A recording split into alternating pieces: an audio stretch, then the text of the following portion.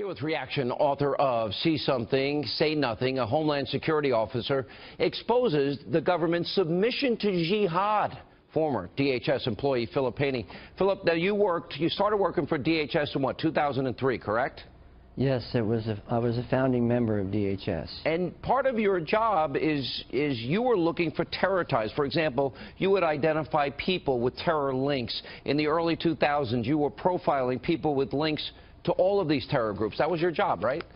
Yes, we were connecting the dots. We were focusing on individuals and organizations, networks across both the United States and with affiliations in foreign countries. Then 6 years into your tenure in 2009, you were ordered to scrub the records of Muslims with these terror ties by our government. Who told you to do that? It was directed from DHS headquarters. It's important to keep in mind that that was 1 year after the November 2008 Holy Land Foundation trial, the largest terror trial in American history, that irrefutably proved that these individuals from the Muslim Brotherhood front groups were in direct financial support of Hamas. And that's, that's the trial where CARE was named as an unindicted co-conspirator, if I'm not mistaken. As along with Islamic Society of North America and the North American Islamic Trust, three major groups. Okay, so you were doing your job, identifying individuals, you built up a computer database, Obama becomes president, you are literally ordered to scrub the names of Muslims with terror ties that you had worked so hard to find. You believe you could have stopped what happened in Orlando and San Bernardino had you not been ordered by Obama's DHS to do this. Is that true? Well, that was the first, what I call the first great purge. That was in 2009 with more than 800 records. The case that I'm referring to about stopping the San Bernardino and now related to the Orlando was 3 years later in 2012. It was a larger case called the Tablighi Jamaat Initiative, and it was another network separate from, but related to in some ways, the Muslim Brotherhood network that we just talked about. So, in the case of San Bernardino, it was Saeed Farouk and his wife. You had identified that mosque as a place where you believe we should have been paying attention to, correct? There's an entire network of those kind of mosques across the United States, and I found out a couple of days ago that the mosque in Fort Pierce is also related to the same network. Two big cases now. Let me ask you bluntly, could San Bernardino, but you were doing this great work, and I applaud you for what you have done. You were told to scrub, literally, the records of Muslims with terror ties. You had to do your job or you'd be fired. Do you believe in your heart that the information you had gathered, if you had kept that information, you might have been able to prevent the terrorist attacks in both San Bernardino and Orlando? Well, to clarify, I wasn't told to scrub. My agency deleted them themselves. But yes, I believe I have a plausible premise that we could have stopped it by two major ways. Either Syed Farouk would have been put on the no-fly list and not allowed to travel, or his pending fiancée would have been denied a visa because of his affiliation with an organization with plausible ties to terrorism. That's at least two different ways. Can I repeat this one other way? You did your job, and other people did their jobs, and in comes the Obama administration, and they wipe out all the work that could have potentially saved the lives of Americans. Is that a fair statement? Yes, it's a fair statement. My records were tagged, and I got an email from all 67 of them when they were deleted, and they came back to my inbox exactly the moment when they were entirely deleted from the system. Oh, my God. This is unconscionable. Phil Haney, thank you for telling the truth and speaking out. We appreciate it. You're welcome. It shocks the country. I want to begin my questioning with Mr. Haney.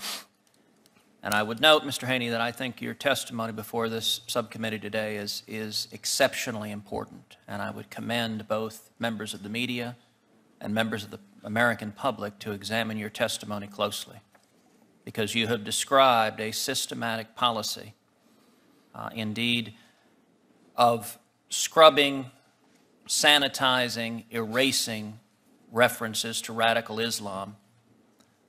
Indeed, you described in your oral testimony that as the, quote, first great purge, where 876 documents were edited by the FBI to remove references to radical Islamic terrorism. And am I understanding your testimony correctly, that the administration has been systematically scrubbing law enforcement and intelligence materials to remove references to radical Islam? Yes, it happened a year after the Holy Land Foundation trial, when it was proven in federal court irrefutably that these networks were tied to financial support of Hamas. The 800 and plus records that I was ordered to modify, removing all the linking information out of the system called TEX, were virtually all linked directly to the Muslim Brotherhood network of individuals and organizations established right here in the United States. And, Mr. Haney, I want to draw your attention to the following chart that compares the 9/11 Commission report, which had 126 references to jihad, 145 references to the word Muslim, and 322 references to Islam. Now, if we fast forward to the FBI counterterrorism lexicon, we see the relevant numbers are 0, 0, and 0. Suddenly, jihad, Muslim, and Islam have disappeared. They have likewise disappeared from the National Intelligence Strategy in 2009, 0, 0, and 0. From the Strategic Implementation Plan to Prevent Violent Extremism, 0, 1, 1 slipped in apparently, 0. And finally, the National Intelligence Strategy, 2014. Is this pattern of Orwellian editing of law enforcement and national security materials consistent with your experience and what you observed helping protect this nation? Yes, the first great purge I referred to was in 2009, but that wasn't the last one. There was another great purge in 2012 when they didn't just modify the records, they completely eliminated them out of the system, which bypasses the security protocol for the Department of Homeland Security. And it may not have mattered except for one tragic consequence. The mosque in San Bernardino and the one in Fort Pierce were directly related to the case of those 67 records that were deleted out of the system. Mr. Haney, would you elaborate on how potentially focusing on this threat might have helped prevent the San Bernardino terrorist attack or the Orlando terrorist attack? The networks are made up of individuals and organizations, and individuals don't exist without a network of organizations. You have to look at both of them. That's why there's no such thing as a lone wolf terrorist, because they don't function in a vacuum outside the structure of the community, just like planets don't rotate around the sun without the gravitational force to hold them in place. So to look at these acts as separate from the community is a flaw, because we're looking first of all at tactics, not strategy. The strategy is implementation of Sharia law.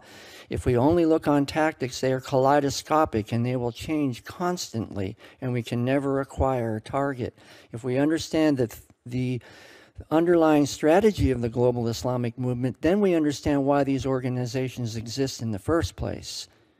And then we understand why the people that go there are going to be affected by that gravitational force, if you will, and orbit their lives around that central structure. That's why the mosque in Fort Pierce is called Islamic Center, because it provides a center to their life. The person who's going to give us some inside information tonight is Philip Haney. Good evening, Philip. Good evening. Thank you, everybody. Glad to be here. So, Philip, everybody knows, hopefully knows, that you're officially a whistleblower, and that you were Fox News talking about important things, that you wrote a book, You Said Something, Say Nothing. Why don't you give us, just for some of the people who may not know, maybe start with the picture on the right side of the screen, and what were you doing there, and give a little bit about your background before we jump into your commentary. Well, I think that might have been when I was on Megyn Kelly. The first time I ever went public, no pressure whatsoever. I'm only on Fox News with the primetime talk show host Megyn Kelly telling the entire country that the narrative about the San Bernardino attacks, as the Obama administration was promoting it, was false. That there really was a design behind the attack, and that there was a particular group called Tablighi Jamaat that was involved. And of course, what would have happened to my public career if I had been wrong? that would have been it for me, because the Department of Homeland Security, they said, we're not going to comment except to say that his story is full of holes. Well, you just did comment. But my story wasn't full of holes. Weeks later, it was verified by the FBI that it actually was Tablighi Jamaat. So I said something that essentially virtually nobody knew. And why in the world would I know that? Why am I so special?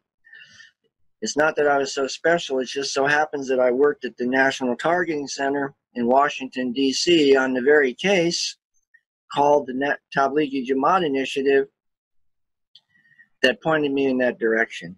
And this is the very case that Hillary Clinton, and I said that specifically, Hillary Clinton and Janet Napolitano, who was Secretary of Homeland Security, intruded into the law enforcement arena and shut the case down, the Tablighi Jamaat case. And it led to people dying. And that's why I'm so adamant about this. I wish I could talk about gardening and green beans and tomatoes and how beautiful it is here in California, even during the power outage. But no, because this whole issue has not been resolved to this day. And that's basically what we're going to talk about today. If anything, and this is a hard statement for me to make, it's worse now than it even was during the Obama administration. And I know people are going to say, what? That can't be possible. President Trump is in. Well, one way to look at it is just imagine how much worse it would be if President Trump wasn't in.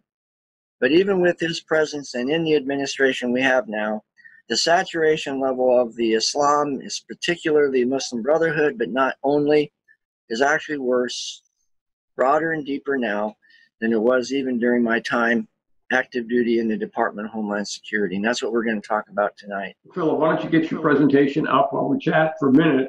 The picture on the right also was in addition to that, you're testifying at a hearing in 2016 before a committee titled, I believe you're looking at willful blindness and at that time. And I think you commented earlier off the air that you would think with that kind of exposure that you provided your country, things would have gotten better, and they've gotten worse. So we're going to invite you to give us the latest on maybe willful blindness or whatever else is driving definite blindness. And another thing we talked about off camera before the show started that I've just remembered to mention is that I could actually give you a parallel presentation to this one, which is all based on available open source information, right? I could actually put one right side by side that would be classified. Which means what? Why would I bring that up? Because the level of saturation is even deeper than what I can show in an open source presentation. But it also implies that this information ought to be, and actually is known within law enforcement circle, but that the previous administration basically crashed a tank through the walls of our agency and destroyed a lot of our capacity to protect our national security and our border. That's why I call it national security meltdown. So just keep in mind that if I had the opportunity, I was sitting before the Intel Committee or the House Committee on Homeland Security or the Judiciary Committee, both on the House or the Senate side, not to mention the Cabinet or President Trump himself, I could actually show even more detail of this than what we're going to see tonight. Okay, well, I think that's a key message. Everything you're looking at tonight, everybody, is public source information. That means you can hear it, you can see it. It also means that the people who go to work in Washington, D.C. can see it and hear it if they choose to and ask for more information. So Philip, why don't you dive in and get started, and we'll invite people to submit questions for analysis at the end. Okay, and this is going to be available on the website, right? Yes. So everybody that's watching it can go and find the original sources. You don't have to fumble around for it. It's all right there, one-stop shopping. So let's go ahead and get started. As you see, the title of the presentation tonight is National Security Meltdown. I'm calling it Islamic Saturation. I'm going to be mainly focusing on the Muslim Brotherhood, but there are other Islamic groups that are saturated into the structure of our government, and that would include Hezbollah, and it would also include elements from Turkey under Erdogan. So let me go ahead. These are the different parts of the federal government that the Muslim Brotherhood is saturated into. We'll look at the FBI. I'm going to give you examples of each one of these. And the reason why I didn't put them in alphabetical order is because this is the order of the slideshow. I put it in chronological order because I have found it's easier to follow a story when it's put in chronological order.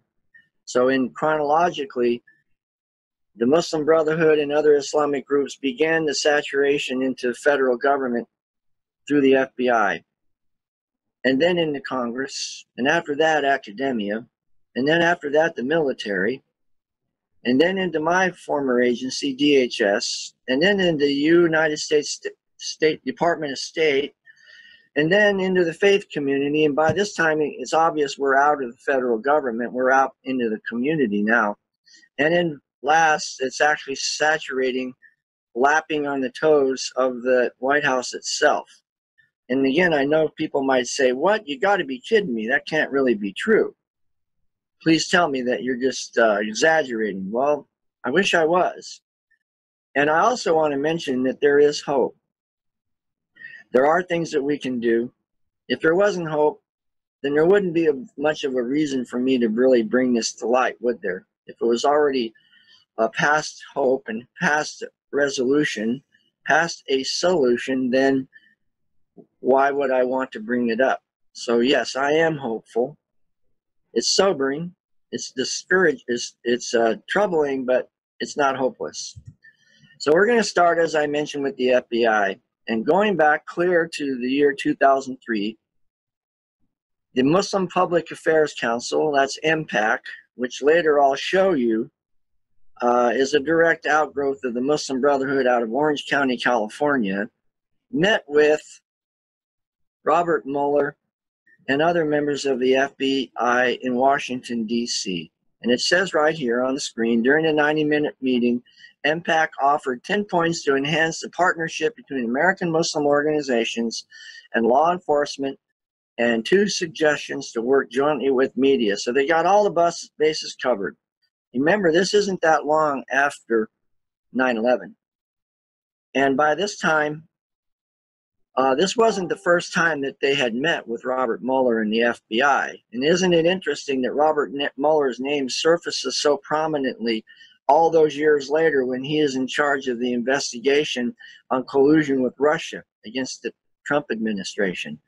And also down here near the bottom, it says the Islamic Society of North America Representative Muhammad Majid Ali also endorsed MPAC's stand and expressed a desire to work jointly with MPAC to facilitate implementation of these points at the local level.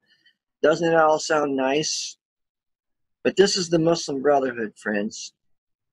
Now this is 2003. This is before the Holy Land Foundation, which was, that trial was concluded in November. We're coming up on the anniversary of it, of 2008. So, okay, we'll cut everybody a little bit of slack. This is 2003, 5 years before the Holy Land trial. So I'll be nice. We'll cut them some slack. But there's going to come a point in the presentation, we're going to come up to that point of 2008. And then we're going to go past it. And then you're going to begin to ask yourself, well, you cut him some slack before, but what about after the trial? We should know better. And that's why I say that in some ways it's worse now than it was during Obama, the saturation, because we should know better. It's like the seatbelt principle. If you get in an accident and you're not wearing your seatbelt and you survive it, that's bad. But if you go back out and start driving around again and get in another accident without, and this time you're still not wearing your seatbelt, that's a whole different story. You didn't learn anything from the first experience you had. And so that's why I call it worse, because by this time we should have known better. We should have had our seatbelt on as we're driving around, because there's more than enough evidence. I'm not the only one that's been trying to bring this to light. at great risk, by the way.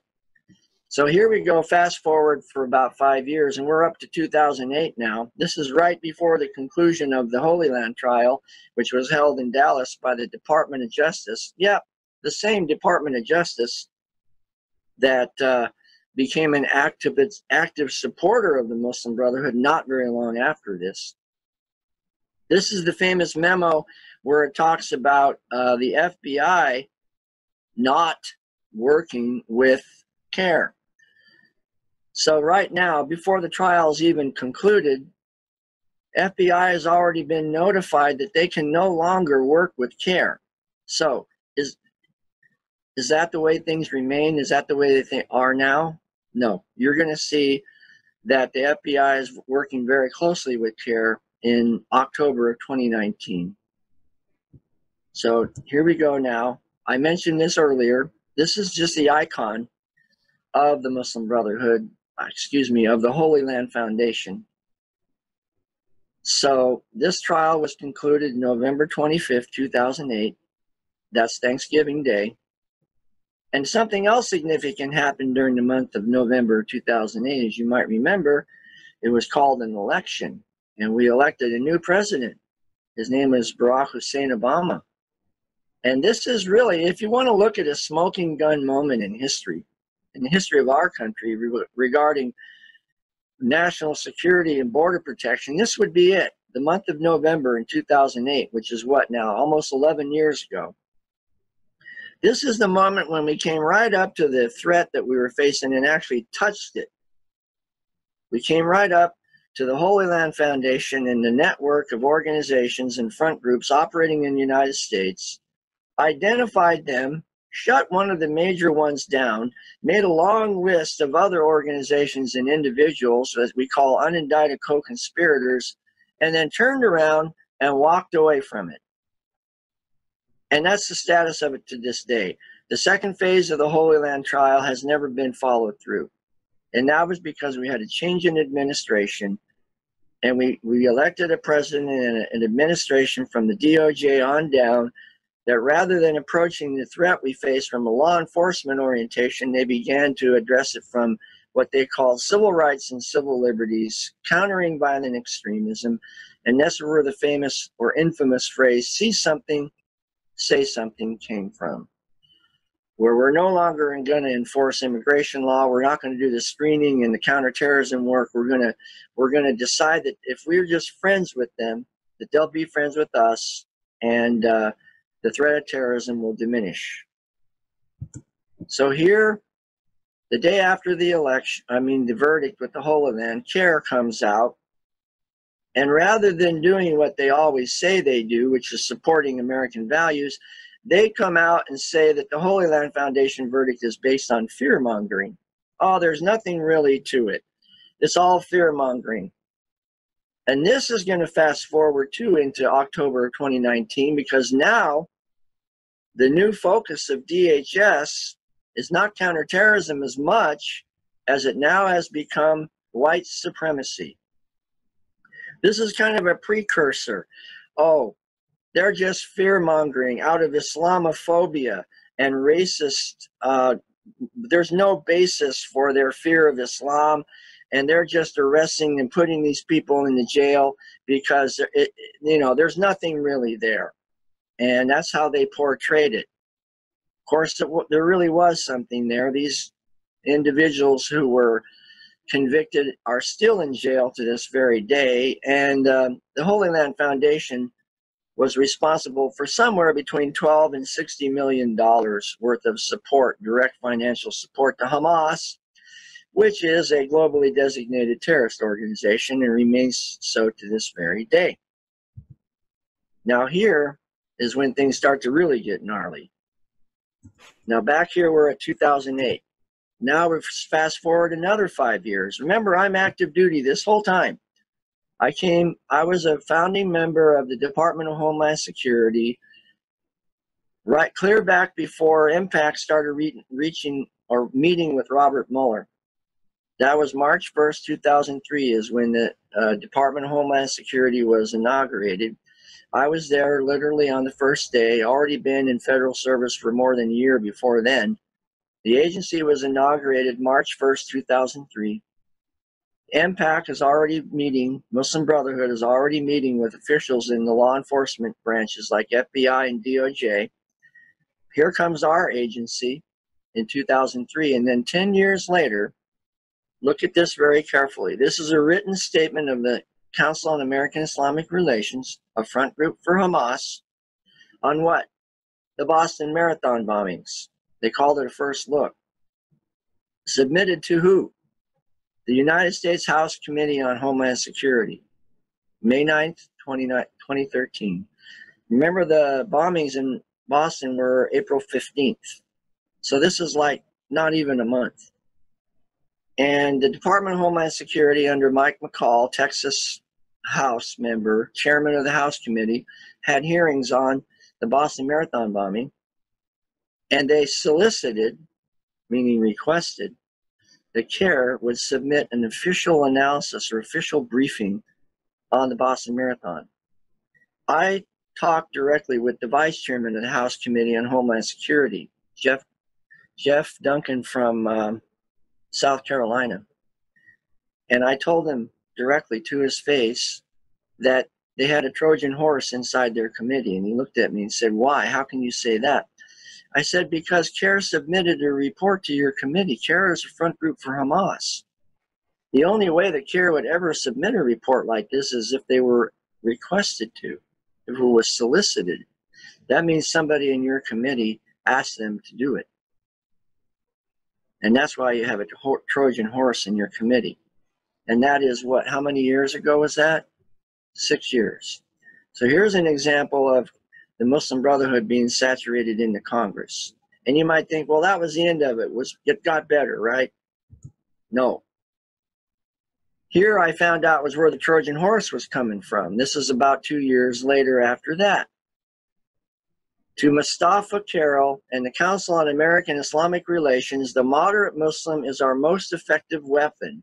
Mike McCall, chairman of the House Committee on Homeland Security, Texas District 10. Mustafa Carroll is the leader of CARE in Texas.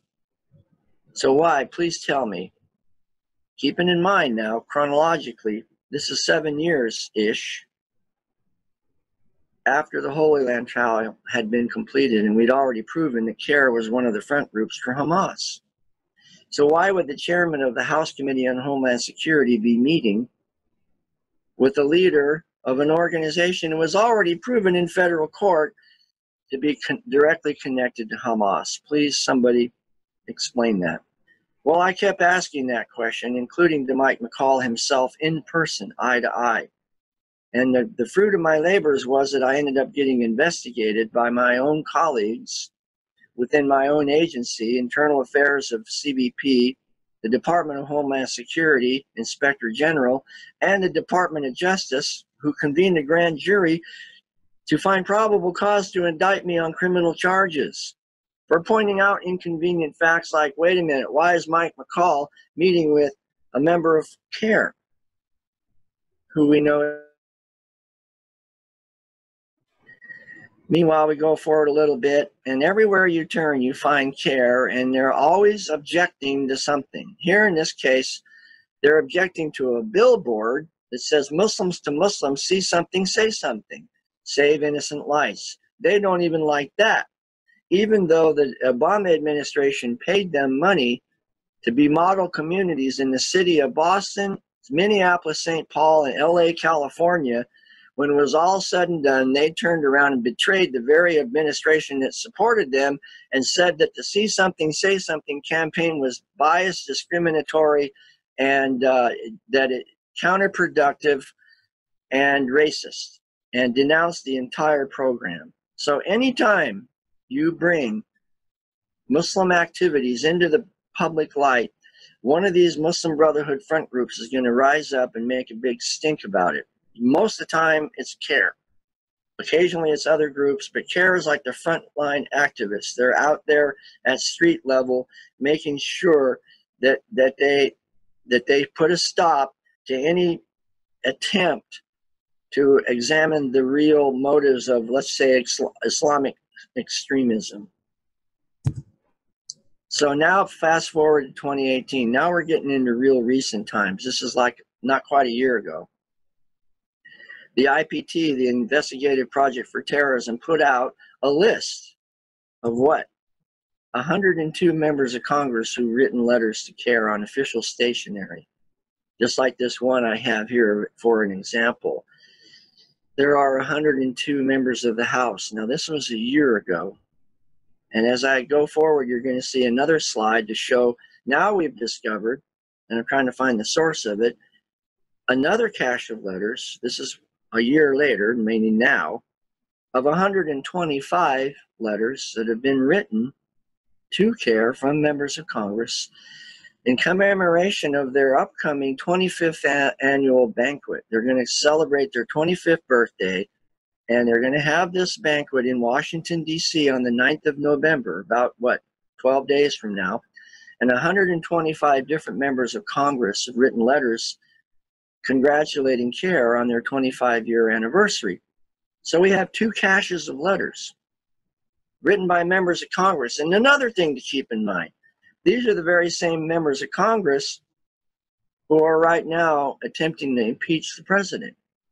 So we have members of Congress who are supporting Hamas while they're at the same time attempting to impeach the president. That's why I call it a national security meltdown. Here's a screenshot of the pending banquet, and look at some of the luminaries that are going to be speaking. I know you all are aware of Linda Sarsour, and you also, I think you probably all heard of Ilhan Omar too. Well, they're two of the women that are speaking at this event.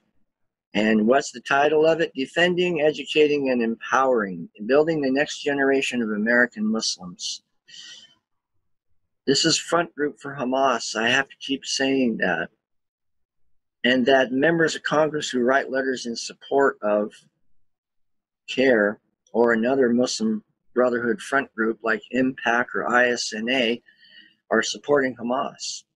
And they need to be held accountable for this. They need to be challenged on this. And that'll be one thing everybody watching and listening can do.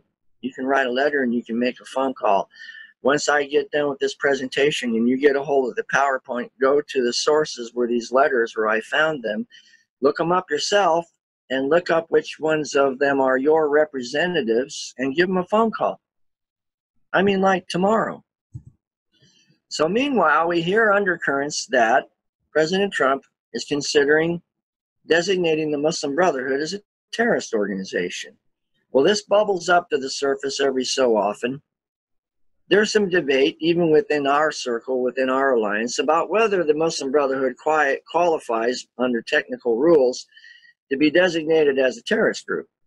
But I can tell you that other countries in other parts of the world, particularly in the Middle East, who know the Muslim Brotherhood quite well, have already taken a step to designate them, including President al-Sisi from Egypt, who is hoping that President Trump is going to back him up and designate the Muslim Brotherhood as a terrorist group here in America. And if we didn't designate the Muslim Brotherhood, maybe we could reinstate the Holy Land Foundation trial. And if we didn't reinstate the Holy Land Foundation trial, part 2, maybe we could look into some of the deeper level activities of these front groups that are still, to this very day, connected to Hamas and other front groups, global level, that are supporting the jihad in a lot of different places around the world. My point is there's plenty that we can do. We don't have to just sit here and take it passively until, God forbid, something bad happens, and then maybe we react at that point and wring our hands and try to ask ourselves, oh gosh, now what can we do? No, there's a lot that we can do. Now, I mentioned that they're saturated in academia, and this is just one example of the Institute for Islamic Education, called the Barzenji Project, that is coupled with colleges right in Virginia called Shenandoah University. Now, the IIIE, the International Institute for Islamic Education, is a very well-known front group. It's actually not funny. pitiful, actually. It's about a mile and a half from the NTC, where I call the secret squirrel headquarters of DHS, near Reston, Virginia. At least it used to be there. About a mile and a half from that is the headquarters of one of the biggest branches of the Muslim Brotherhood in the whole United States, right next door to each other. And they're forming partnerships with schools and coming in, saturating in, providing education that is pro-Islamic, pro-Muslim Brotherhood, and having influence on the lives of these young students.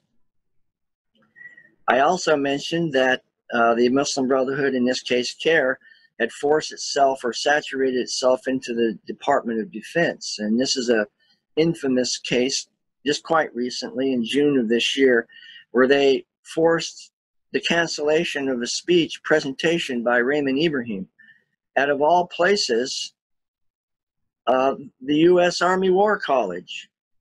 The U.S. Army War College chose to allow themselves to be intimidated and coerced by a front group for Hamas and cancel the speech by one of the best well-known Arab-speaking scholars of Islamic theology and the global Islamic movement in the whole world, Raymond Ibrahim. Now that's a lot of influence. Now we're getting into really current times. This is where the rubber is really starting to meet the road now, because on June 28th of this year, Muslim Public Affairs Council was invited to participate in a workshop called Protecting Houses of Worship. And it says down here in the highlighted part in the left pane of the slide that we will be advising the Department of Homeland Security and other law enforcement agencies on how to best protect Muslim communities and other religious groups. Then you go to the top of the right-hand pane. It says our role in this limited scope subcommittee. Limited scope subcommittees meant they were chosen particularly to be part of this emerging policy to highlight the external threats posed by violent, white supremacist groups against our houses of worship and communities. They're going to be asking for more money, more law enforcement, and a real strong focus on white supremacist violence against all Americans. And who do they say in this next highlighted paragraph? In order to send a comprehensive and inclusive report to DHS, there's another report coming, we will be collaborating with organizations like CARE and Muslim leaders across the U.S. to ensure that the recommendations we provide are diverse and includes the impact on vulnerable communities. We aim to serve each part of our community's needs. This is blatant. This is why I say it's worse. I documented 150 meetings between the Obama administration and groups like IMPACT, ISNA, Islamic Society of North America, and CARE during the time of President Obama's term in office. We already know, which I'll show you in a sec here. By the way, that circle on the right of the slide, that's the FBI. So the DHS is partnering up with the FBI. But wait a minute, I thought the FBI wasn't supposed to be working with CARE. Way back as long as 2009, that's 10 years ago. Well, why is CARE emerging back into the picture along with IMPACT and being invited to participate in the development of a new policy focused on white supremacy, when we already know from 10 years ago they're part of the Muslim Brotherhood and that they're affiliated with Hamas? So here's a little bit of background on IMPACT in case anybody listening isn't quite sure that IMPACT really does come from the Muslim Brotherhood. They were founded by two brothers, the Hathout brothers, who immigrated here from Egypt. And they were very outspoken. They weren't shy one little bit about saying that they were members of the Muslim Brotherhood. They come from Orange County, California, the Islamic Center of Southern California, which is a hot spot out in the west of the Muslim Brotherhood activity, just like the Islamic Society of Boston is a hot spot on the East Coast, and that they're directly derived from Muslim Brotherhood. So it's not a mystery. And here's Majid Ali, the guy on the right, with, I'm sure you all recognize who that person is, Comey, James Comey. Another one of the people that are out after to try to destroy President Trump's presidency. So this is the former president of the Islamic Society of North America, Majid Ali, who is also on the advisory committee sorry for stuttering. He's on the advisory committee of the Assembly of Muslim Jurists for America, which is called Majama Fuqaha al-Sharia bi-Amrikia in Arabic. And these are the promoters of Sharia. This is basically the sun that the whole Muslim community orbits around in North America. And the Assembly of Muslim Jurists of America, AMJA, is what the acronym is. That's Majid Ali. Why is he standing next to James Comey? I thought they weren't supposed to be working with these people. So where's the disconnect? That's why I call it saturation. Now here we are in the faith community. This is July 17th, 2019.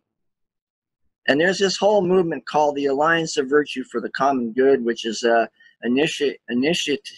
initiative begun by the Muslim Brotherhood out of Jordan in the year 2006. It used to be called the Common Word.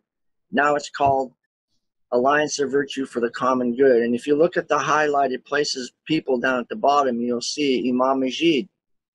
He's the Imam of the Dulles Adams Center there in Al Dulles area Muslim Society Center outside of Washington, D.C., allied with David Saperstein and Bob Roberts, a Baptist pastor, but led by this guy up here, Sheikh bin Baya, who is a high-level person in the Muslim Brotherhood who lives in Saudi Arabia.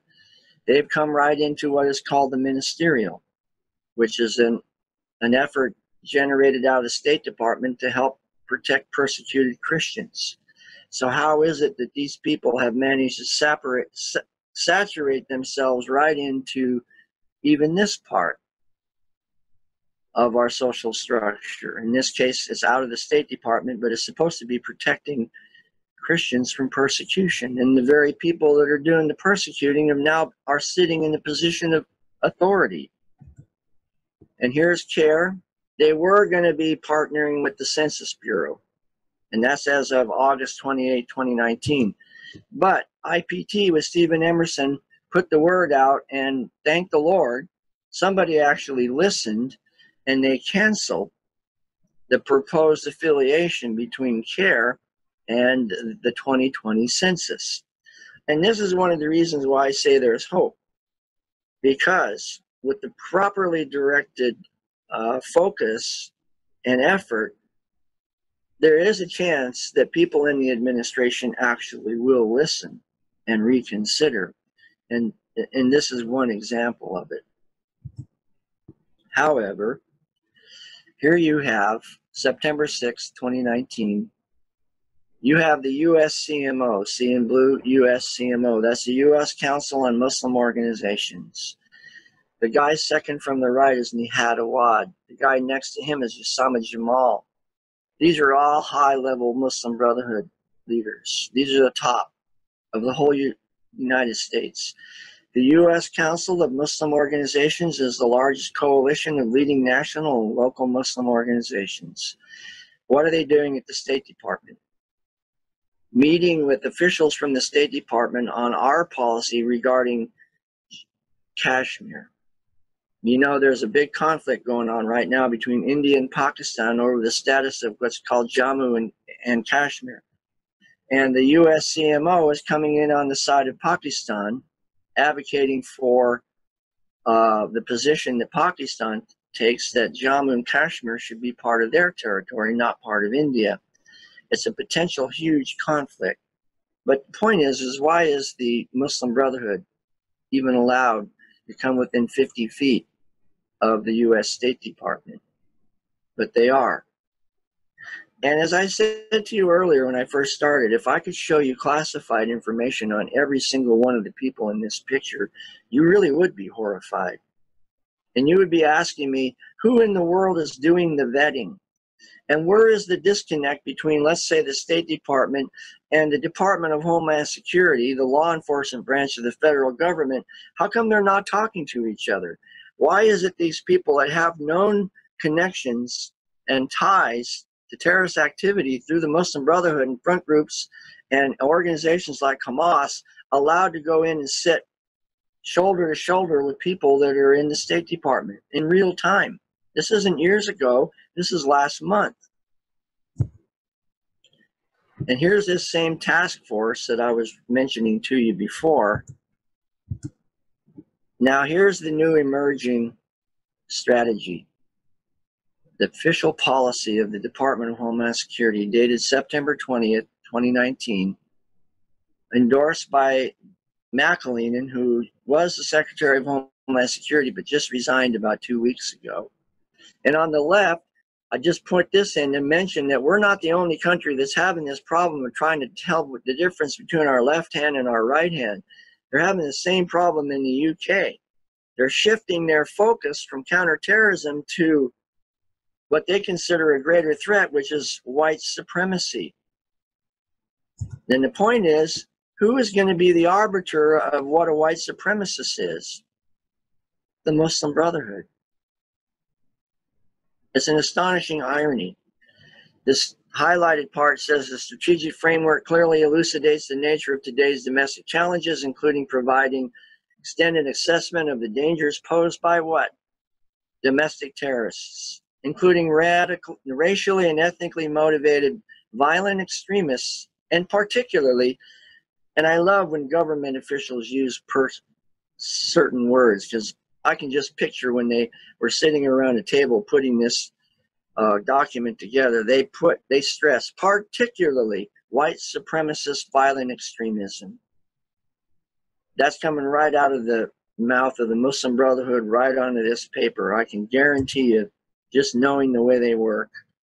And down at the bottom, the strategic framework emphasizes the importance of transparency and the protections of civil rights and civil liberties and the protection of data in a digital age. This is right back to what I got in so much trouble for. And this is what See Something, Say Something is all about.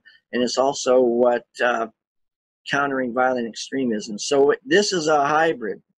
This is a concentrated form of all of the policies that have come before under Obama, under Napolitano, under Jay Johnson, concentrated into a new, just released strategy that they're going to put all their effort and focus and attention on white supremacy.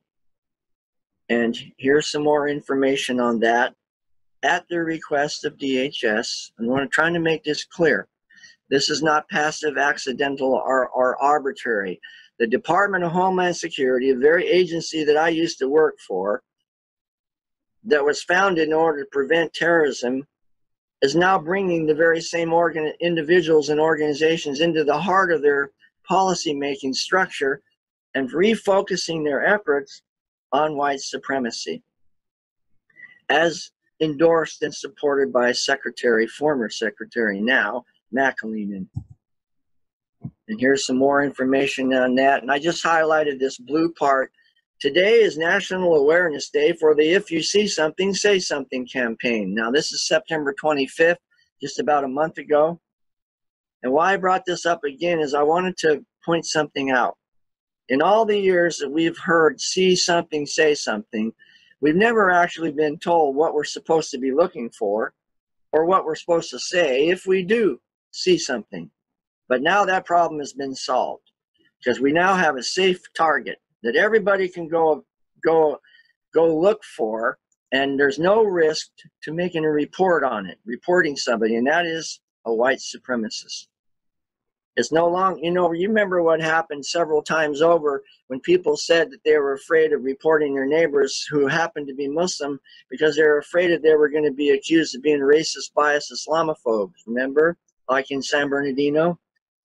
Well, that problem is solved now because it's a safe target to go after white supremacists. And in the middle of it are Muslim Brotherhood front groups that are right there giving the endorsement and the support and the entree, the cachet, the prestige, to be, in a sense, partners with DHS as we fight this threat of white supremacy. Well, you know they've already called President Trump a white supremacist. They call ICE white supremacists. They call law enforcement officers that are attempting to enforce immigration law white supremacists. They call virtually all cops white supremacists. They call anybody that stands up and speaks about the global Islamic movement a white supremacist. So imagine where this would go if somebody among us, all of us together, don't stand up and bring this to attention and ask them to explain what this is really supposed to all be about.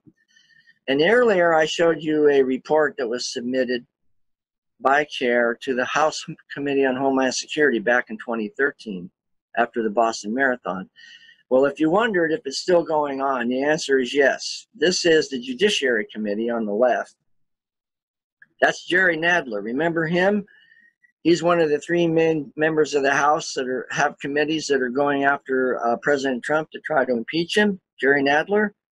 Well, his committee is the Judiciary Committee. They just had hearings on President Trump's anti-Muslim policies, AKA the Immigration Enforcement Act that he signed as an executive order clear back like 1 or 2 days after he became president. Well, who is asked to submit a report? Once again, CARE. Jerry Nadler, the chairman of the Judiciary Committee, specifically asked CARE on the 24th of September, 2019, to submit a report into the official proceedings of the hearing to the Judiciary Committee. So yes, it's still going on at this very moment. Now, on the right, I mentioned this guy before, is Usama Jamal. He's the person looking down, probably at his cell phone. And there's Erdogan from Turkey. This is September 22nd. Usama Jamal is the chairman of the USCMO, the ones that just met at the State Department, the U.S. Council on Muslim Organizations. Right? So then what happens? We have this faith-based community safety and security symposium, this high level, was attended by Mike Pence, Congressman John Joyce, and Cybersecurity and Infrastructure Security Agency Assistant Director Brian Harrell, with several faith-based community leaders for a faith-based safety and security symposium at where? The White House. And who were the people that were at this, sitting literally right next to Vice President Pence? The members of the Muslim Brotherhood. The same people I showed you before. And here's a description of it. This is what I call saturation, like water soaking into a sponge. So my simple question is, why is it 18 years after 9/11 and coming up on 11 years after the Holy Land Foundation trial, that known, documented, identified members of Muslim Brotherhood front groups, leaders of them, are being brought in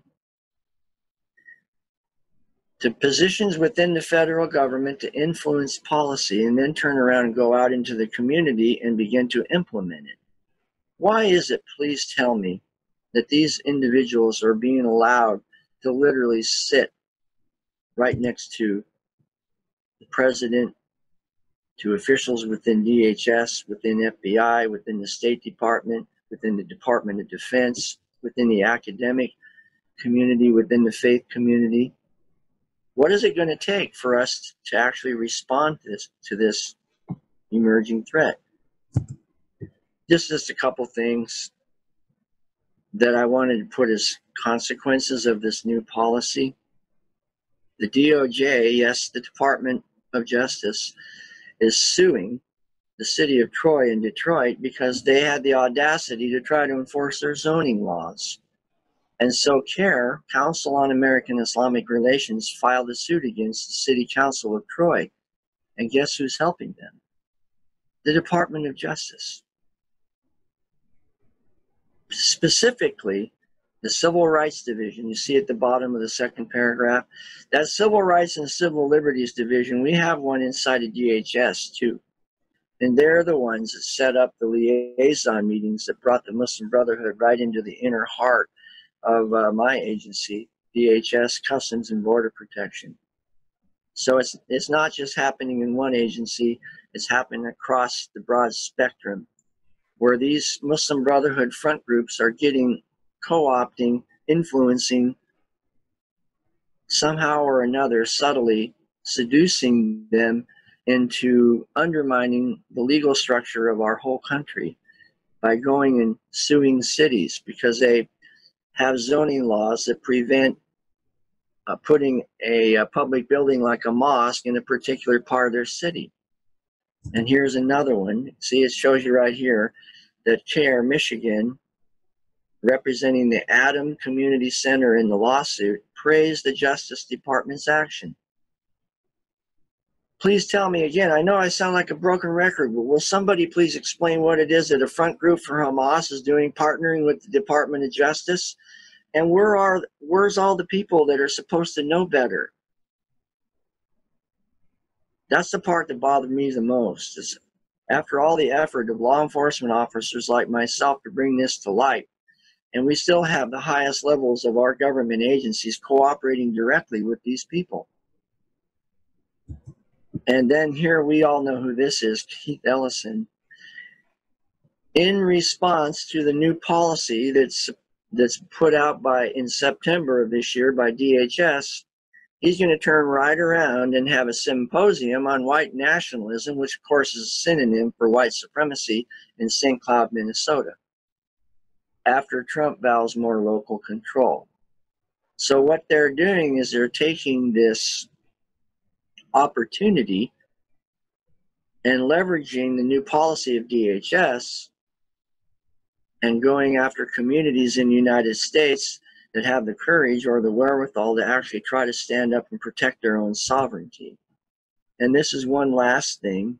This is an upcoming meeting in December out of Charleston, West Virginia, called Shoulder to Shoulder. And any of you that know about Shoulder to Shoulder know it's a coalition of left-wing organizations, progressive Christian denominations, and lo and behold, the Muslim Brotherhood. In particular, one of the faces of it is Mohammed Majid Ali, who I've already mentioned to you 2 or 3 times, former president of ISNA, a direct high-level representative of the Muslim Brotherhood right here in the United States. And this is, my friends, is the last slide. What are we going to do about it? I already mentioned earlier that you should come and get the PowerPoint, look in the notes, find the link to the letters, go through the list and find a representative, maybe in your state, and give them a phone call. And I would like you to document what you do. In other words, get back with Sharia Crime Stoppers and let them know what kind of a response you got. I am really curious. I would like to know what kind of response you get from your elected officials when you call them and ask them, please explain to me why it is that you're involved with the front group for Hamas. Well, we're not involved. Yes, you are. You write letters in support of CARE, which is proven in the Holy Land Foundation trial to be a front group for Hamas and the Muslim Brotherhood, and see what kind of a response you get. And then go down to Walmart and buy a case of spinach, because it's time to open a can. Wouldn't you agree?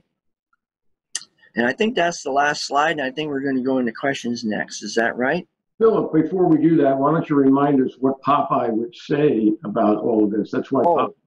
Yeah, I stands all I can stands, and I can't stands no more. So we all need to grow forearms like Popeye and pull up our big boy pants and get into action. And we'll talk about that. A couple of footnotes.